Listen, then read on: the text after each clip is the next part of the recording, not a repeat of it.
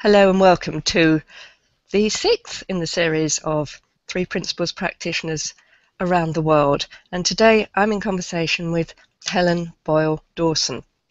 Now, Helen's a 3P practitioner who trained with Ian Watson, who some of you will know very well. He's from Insight Space. And also Helen's done the One Thought Institute training.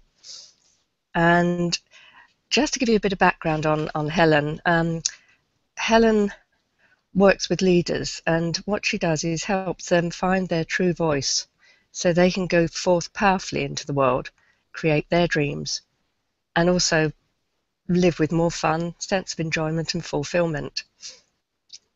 Now, I call this Conversations with Three Principles Practitioners around the world, and although Helen's living in London, she is originally from New Zealand, so I think we call today the New Zealand Day, if that's okay with you, Helen. Sure. And Helen has a background in natural medicine and also project work here in London. She's also run the half marathon during a period when her son was having heart surgery, so she ran for the British Heart Foundation, despite actually being a non-runner. And she's also currently writing a book called Waking Up to the Joy of Living, a professional woman's guide to better living. She's also powerfully advocated extensively for her son and achieved what was not possible. And she's an experienced traveller, and her favourite trip was to the Middle East. Now, her clients are entrepreneurs, community leaders, coaches, project leaders, and senior management. And Helen enjoys watching others begin to see and experience the full creative potential that they themselves have. So she plays a supportive role during the creative process, whilst a new dawn for living is experienced. So, Helen, that sounds like a fabulous place to take your clients and guide them through. So, welcome, first of all. Hello, Helen. Thank you, and thank you for inviting me. This is Oh, it's lovely. lovely to have you, Helen. And I'd love, as we normally do with these conversations, just to invite you to share with our listeners and our viewers what got you into the three principles. How did you find this understanding in the first place? If you'd like to talk us through that, that'd be fantastic. Sure, sure. Okay. So, I guess I'd always been interested in self-development, different understandings that are out there. And we'd been through a pretty challenging period within our family life. I was back doing some homeopathy, and one of my friends and dear mentors, Ian Watson, he put out a course. He sent an email, and to be honest, I didn't even really know what the email said. I just knew that I had to do it, and it was his first course. It was called the Truth of the Moment Training, and yeah, I had known Ian from some different courses I'd done in terms of sort of professional development, and when you know somebody who can take an understanding and really sort of embody it and share it in a beautiful way, you're willing to trust them. And so without actually reading it properly, I just knew there was something in what was being shared that regardless of my current circumstances, where there was a child who was constantly ill and many challenges. And, we'd reached sort of an okayness. I heard something within that pointed to a depth or a richness of life that perhaps I wasn't aware of. And so I joined his course, and it was most definitely, an awakening to the creative potential and the richness that really is all of us and is life. And, when you are touched so deeply by that, you can't help yourself but share that with others. And so it's a real privilege to work with the people I do. And it's a beautiful journey for people both to experience a good life in so much as their experience of day-to-day living, as well as what they then share with the rest of humanity, really. So that's and yeah, then I didn't do the full One Thought course, but I did an adaptation of it, again just fitting in with what was possible within my life. And it's just so great to get an experience from so many different practitioners, and to then also, do that, your own way, to then sort of let go of all of that as well, and to really listen into what's true for us, and to take it sort of your own way.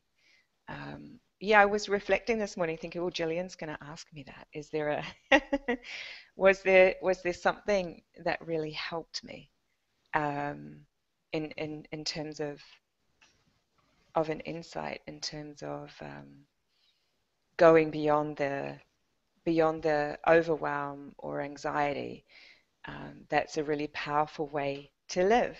And I had sort of an interesting story, I guess, or a interesting moment where I had, what we in the field may term an insight, which is just simply a realization of something that makes sense to us, really, that helps us in our living or in what we want to do.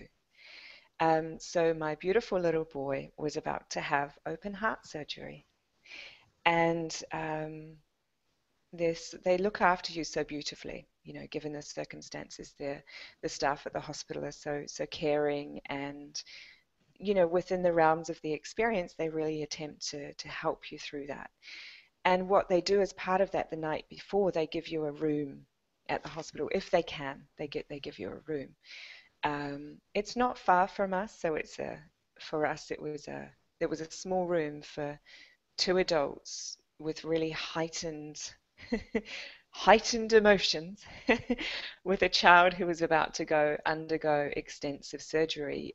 He was at nearly 3, and this we'd been told it was going to happen again and again and again. So we'd gotten ready, it didn't happen, and so my goodness. And so and that night, it just occurred to me, my husband was really challenged, and I was really challenged. And it just occurred to me that instead of staying in the room together, I might just cycle home and stay at home without my son, who would then, the next day be having this extensive surgery. And it was a kind of a bit of a shock to listen into that. It was like, oh, like, you can go into sort of overwhelm and anxiety about what other people would think or anything like that. But at the simplicity, at the sort of the powerful simplicity of what I was really hearing and what I was listening into, is that in some way that maybe I didn't know yet, it would just be incredibly helpful to do this. So when the words came out of my mouth, it was a surprise to me, and it was a surprise to my husband. And I remember cycling away going, really? Like, really? And I remember listening into some recordings, and I don't even know if I slept. I think that was the idea. Would any of us get some rest? What's the way that we can kind of take care of us? And so at simple form, that's what I heard to do. So I listened in, and I did that. And I was quite anxious. Okay. Some would say, well, of course you were. But I think now I know that in any situation, we can be calm or not. But the next day, I woke up with this extraordinary calmness. And it was such a beautiful, rich experience, both for us, and it was so helpful. I could literally be there. So, and yeah, I had been in more thinking the night before, and maybe my husband was then, and there's not like so there's like no judgment in either of that. It's just that that's how it sort of was. And by listening into what was helpful for me to do, I did, and it just made the next 24, 48 hours really incredible. I was very, very, very present in a way that I would never have believed somebody could be beside the bedside of a child, in HDU, ICU, the high dependency units, where you literally don't know if they're going to make it, and have this incredible stillness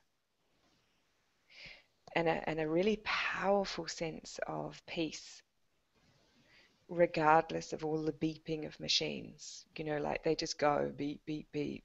and at some point there's the ventilators going like, like, is that going to stop? And sort of before all of that, and anybody who has an experience like that knows beyond a doubt that there's something beyond us that's really helpful in life that can make life pretty simple if only we let it. And I guess in an essence, that's really what I do. I sit with my clients and we come home to that stillness together. And they find that powerful simplicity to how they want to live, to what they want to do, how they want to be, or to who they truly are. And that's incredibly helpful to people.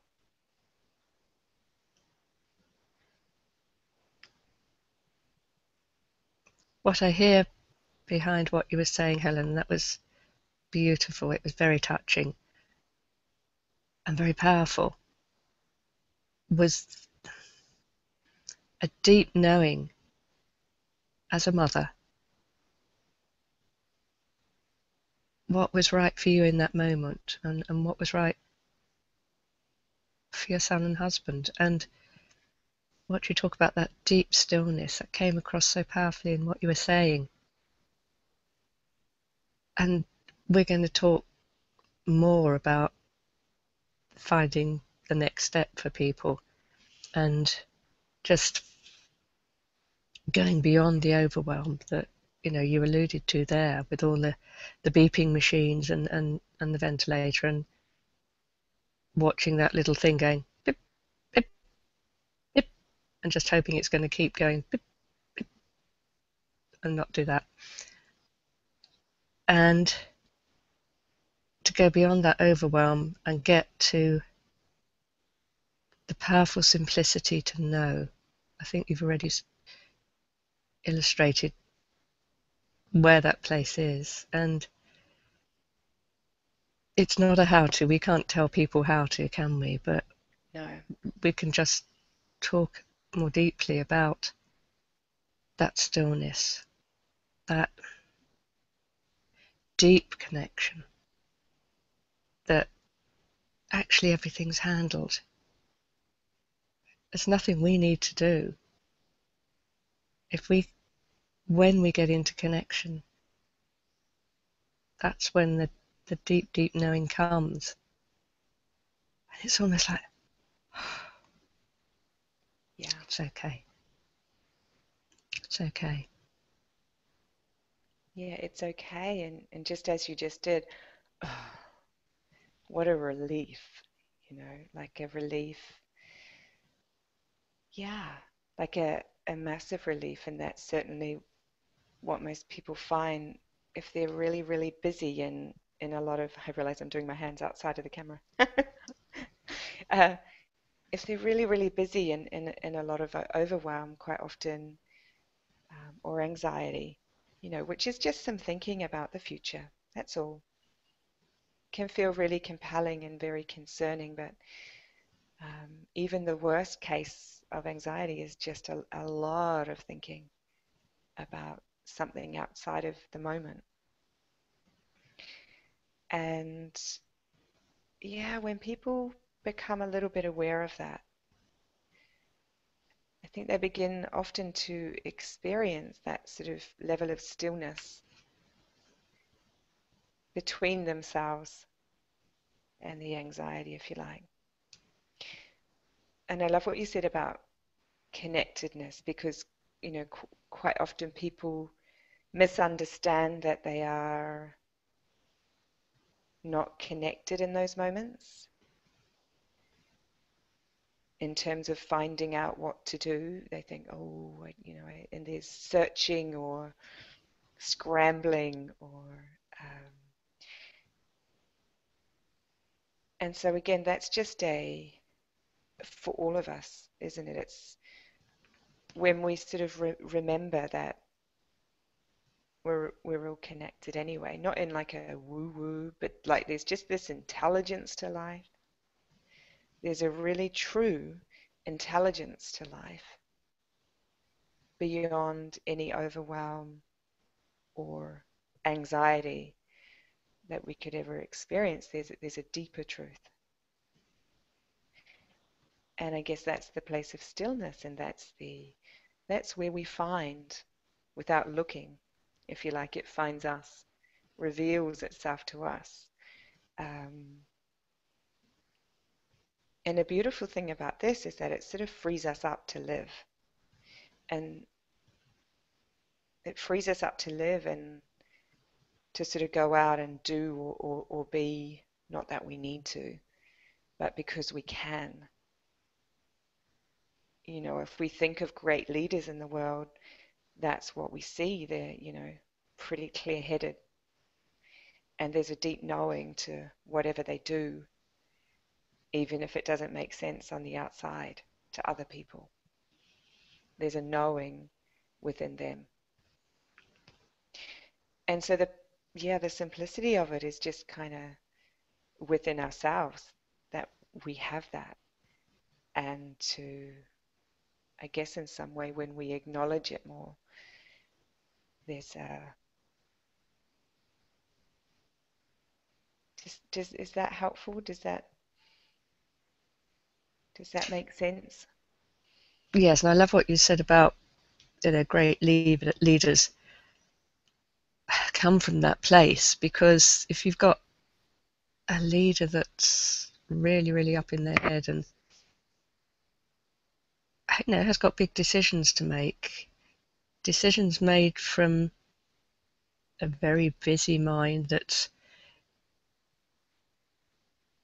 so caught up in the what's going on out there and what do I do about it.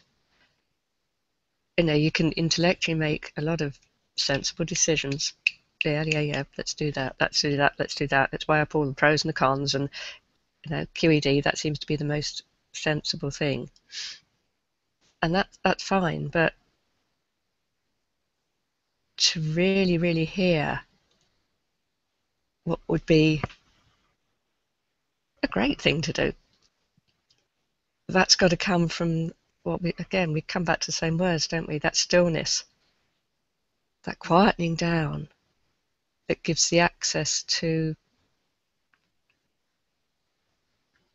the little still voice within Yeah, yeah. that just speaks out of nowhere, and this random idea can pop in, but that's probably the one to have a look at and just go, yeah, that's the one that lands.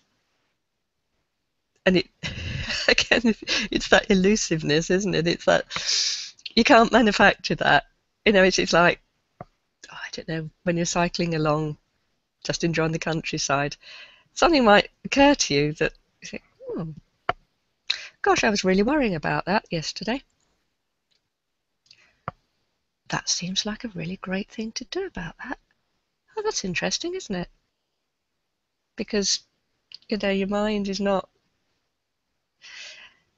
it's like a ball of wool, isn't it? That's all got itself tangled up if you've got a problem that you're really, really working at to Yeah. solve, and you're trying to get and you just get a little bit of string of the wool that's kind of unraveled, and then there's this great massive rubbish still all tied up, and you're trying to tease everything out and make it all nice and smooth, and sometimes putting it in the corner almost, and just giving it a little shake, and it will suddenly go all by itself. Exactly. There's the little bit of the that I needed to just tease out. That's beautiful. I love the hand movements. And just as you said that, so there's often a really big relief for people when they realize that it's that simple, that if they just listen in, that that not only, that we all have this intelligence. And it's quite funny because people who are often, really can go into, like we all can, each and every one of us could go into overwhelm or anxiety. It's one of the human experiences, right? It's not really it's not just you. That's what people say. Oh, I thought it was me, but it's not. It's one of the experiences people can have. But quite often when they will say, yeah, for example, somebody came to me and they said, I feel like I've got more to share with the world, but I just don't know what to do, but I know that there's something. And there was overwhelm that they must find it, or there was like anxiety about if they didn't do it now, or and when people just quieten down, as with this person, often there's like a surprise to what comes forth. And maybe it's something that's come before that's been ignored. And that's okay. Like there's a timeliness to action or to life, that again that we don't need to concern ourselves with. And yet also to be willing and to be open to what we hear. And again, I guess in terms of leaders, that's what I see, like the willingness and the openness to take action from that really clear place beyond that anxiety and the overwhelm, even if that's part of the experience in different moments. They know the sort of the stillness in different moments. There's a clarity to sort of to what comes, that there's a natural momentum, if you like, to take action from. So the person I was mentioning then has sort of come up with something to do in terms of a lot of really great stuff in the community that's really, really clear to her, and I know that she's going to do. And I don't know, it's quite sort of funny that quite often people will go, that sort of that true voice, that really clear true voice. Sometimes there's a bit of insecurity about stepping forward or doing it. And when people just get very clear and very quiet, because people can think when we start having this conversation, oh, just go and sit under a tree or get quiet. But it's like there's a richness that's available in the quiet that quite often means we stop floundering or taking unnecessary actions, and we take the ones with maybe clarity, a better feeling, um, and that's really powerful to live from that place. So as people get more familiar with where they can live from within themselves, or where they are, not can, but necessarily where they are, and where they may want to take action from, maybe from within that anxiety, probably won't have, yeah, much of a great outcome, maybe. Um, and yet, when they are reminded of that intelligence within themselves that they could then find for themselves and of themselves, there's just a powerful way, not a powerful way, but as in it can be really gentle and yet massively effective in terms of how people show up for themselves and outwardly in life. And this kind of sounds like, oh, do this to go and do something, and that's not really what it is. It's just more of an invitation that sometimes helps people to know that there's a vastness and a rich stillness that we really can both depend on, and is life. That it's sort of all of us, that if we become more aware of that, then we just naturally gravitate to and navigate from more freely. I was writing a couple of words down as you were speaking, Helen, that Okay. just popped into my head. Um, and one of them was effectiveness, because what I heard from what you were saying was that when somebody's in that space, they're going to be far more effective at taking the path that's true for them and takes them to their goal, for want of a better word, um, without going all around the houses. Absolutely. And also often I think when people just get a little bit more stiller, um, what they want to do or what they do can surprise them. So often those goals will fall by the wayside. You know, the what they want to do was more of a should or a have to or a so often when people quieten down their yeah what they want to do and what they do um, I want to say becomes greater, but this isn't about going and doing great things. It's just about knowing that acting from a place of great clarity produces, yeah, you're right, much more effective results. Mm. And that's like no matter who we are or what we're doing, whether you're a mum in the home or a parent, a teacher in the classroom, a leader within the community, or somebody, recovering from alcoholism, it doesn't really matter. It's the same for all of us if we can become aware that the operating system, which we all have, means that we have the ability to clear up, if you like, and take action from that place. Mm. And of course, the insecurity is when people understand where the insecurity comes from, it's not such a barrier, is it, to That's it. moving forward?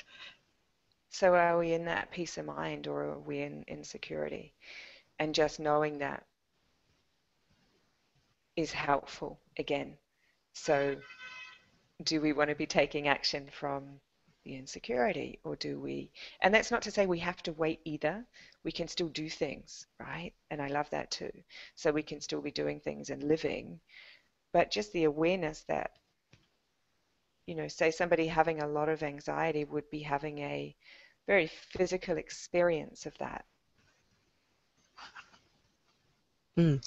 And touching on that, that feeling, Yeah, that feeling of "Mm," yeah, is a really good indication of kind of what's going on thought-wise, isn't it? exactly. So, if we have this vast pond and this intelligence of life that we can sort of draw from, that will bring us these new thoughts and that, we're just going to have this different level of awareness in different moments and that we all are the same like that, then yeah, either sorry, I think you said what was it about that's right, the insecurity. So that sort of, you know, just being aware that we can be insecure, we can have insecure thinking, but we within ourselves at our trueness are not insecure. We're just having an insecure experience. And that can free people up for better living, for a better experience. But it's not something that needs to be sought after, that if we just sort of leave things alone, the system will take care of that for us. So somebody who's in overwhelm or anxiety may often get anxious about that. And that's just kind of adding layers on to that away from the simplicity or that sort of peace, this sort of vast pond that they could be sort of operating from. And I think if people know that, then that helps them to know, okay, I don't need to do anything to try and get away from it. It will change because that's how the system works. Like the system will take care of this for me. I can carry on living, and then there will be a shift. And as I shift, if I just listen in more, I'll hear something and know what to do next. And it's okay not to know yet, because that's momentary, isn't it? Can be momentary or um, and maybe just being aware, for a lot of people it's sorry, I laugh because it's quite funny when people go, oh, but I had this thing to do, but I don't really want to do it because that's not what I had the idea about myself to do. Quite often people have some really clear ideas about what to go and do and maybe share with the world, and maybe get into that insecurity and the over, like, so it seems like it's overwhelming to do. Um, I remember hearing somebody so beautifully say more recently that when you step out, the world meets you,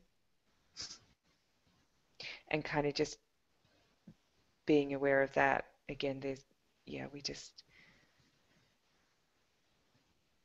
don't need to be so overwhelmed, because the magic of life is that people are great and they really do want to help one another. And if that's not your experience, it's just not your experience yet. And when we're acting from that sort of clearer place, then um, from that sort of stillness within us, the overwhelm just often doesn't make sense anymore. Much like the anxiety, it just doesn't make sense. And maybe people can have periods of it again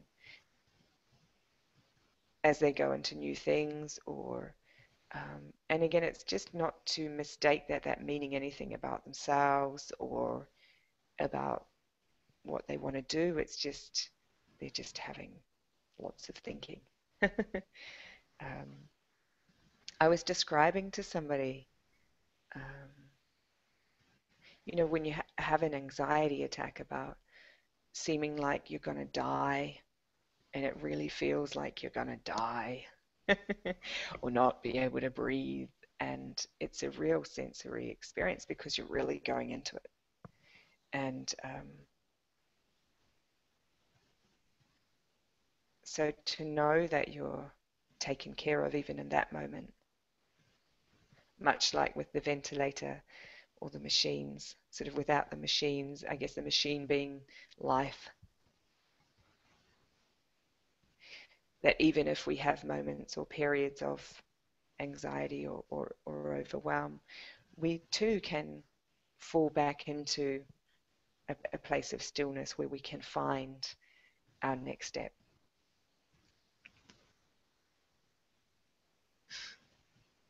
I'm reminded when you were talking there of somebody that we both were at the Innate Health Conference, and one of the speakers was talking about the ill health she was experiencing at the moment, Mm. and her description of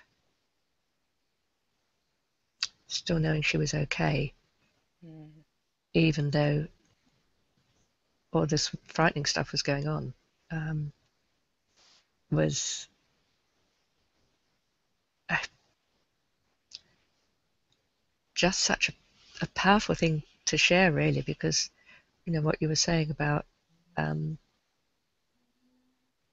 the ventilator, and it's almost like if we're on a ventilator and that ventilator stops, that's actually still okay. And to Mm. get to a place like that comes back almost to that, that I'm not in control, and the trust that you were talking about, right, going back to the conversation at the beginning that we started with, when you heard something that Ian said, and you just trusted your feeling to, I want to know more about that. It's like you almost didn't have a choice, really. It was just like, oh yeah, I'm there. Yeah, And it's that same kind of trust that, yeah. And it's often, in a way, it's quite sort of hidden. People, when people take action from that place, they don't go, oh, I had to trust, because it's sort of inherent to this, to the to the state, to the feeling. It's like, oh yeah. It's almost like doesn't need to be argued with, or doesn't, there's no, um, and really, I mean, I guess that's the same sort of for all of life, isn't it? As you so beautifully just described then. And that can be a little bit frightening for some people. Well, what do you mean that's okay? And so anything we're sort of saying here isn't to say believe this or think this, because that's, we're just having a conversation. If that's not, your experience, that's okay. Mm.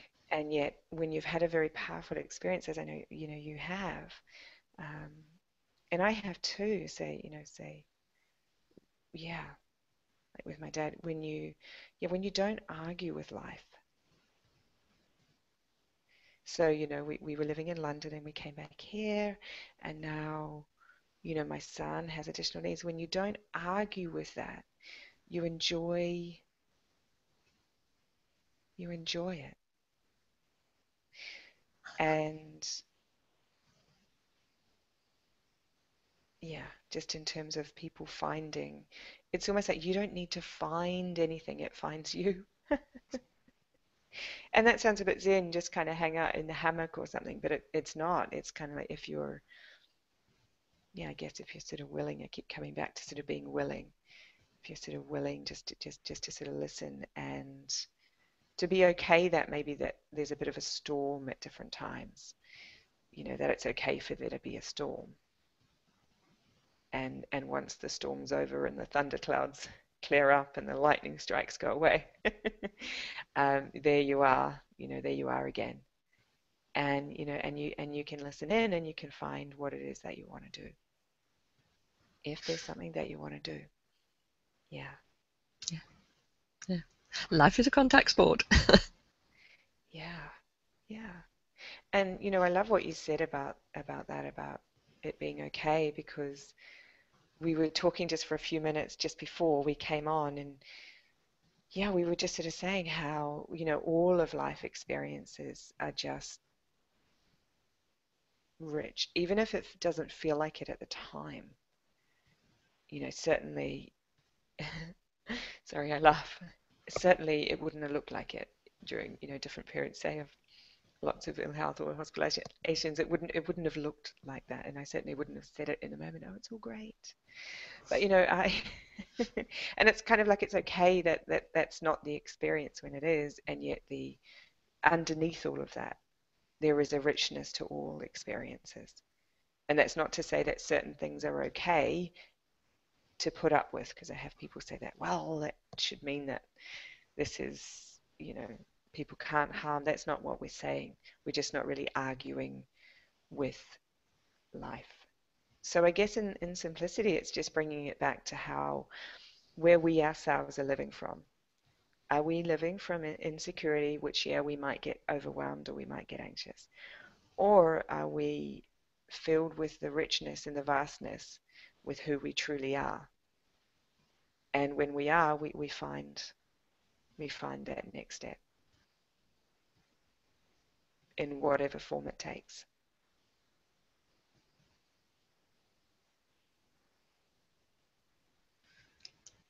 I think that's a beautiful point to pause. I think, Helen, that's a lovely illustration of what you're pointing to and have been pointing to throughout this conversation. Now, I'd love for you to tell people where they can find you, how they can get hold of you, and maybe a few words about how you work with people. Sure, sure, okay. Thank you. Yeah, so I have a website, just my name without the hyphen, helenboyle-dawson.com. And there's some audios, there's some blogs, there's a bit of information. And that's changing all the time. So you can sign up to my newsletter. There's a recording, there's different things that I share with people within the community that do that. And a lot of my work is one to one. It's and we have really, I love this because the words become meaningless. It's like powerful conversations, and I don't mean that in a way of go do. It's, we literally just be reminded of our true essence. And it just really helps people. So I often work with people over a period of time. And if anybody wants to contact me about that, they just drop me an email at Helen at helenboyle.dawson.com. and she'll, we can arrange that. And just as well, actually, if anybody has any queries or anything they would like to share, um, having watched this, they're more than welcome to contact me. I'd love to hear. It's always it's quite extraordinary often what insights, because I think we've been pointing to people who have their own wisdom within, and when we just listen into that, there's a richness to how we go about life. And so if anybody has something about that that they want to share, feel free to get in touch. That's be great. Lovely. Thank And you, Helen. thank you. It's Thank you been a very much, Gillian. delight talking to you, Me and too. I hope everybody has enjoyed it. I'm sure everybody has. And once again, thank you very much, Helen. Okay, thank you. Enjoy the rest of your day. Thank you. Bye bye, everybody.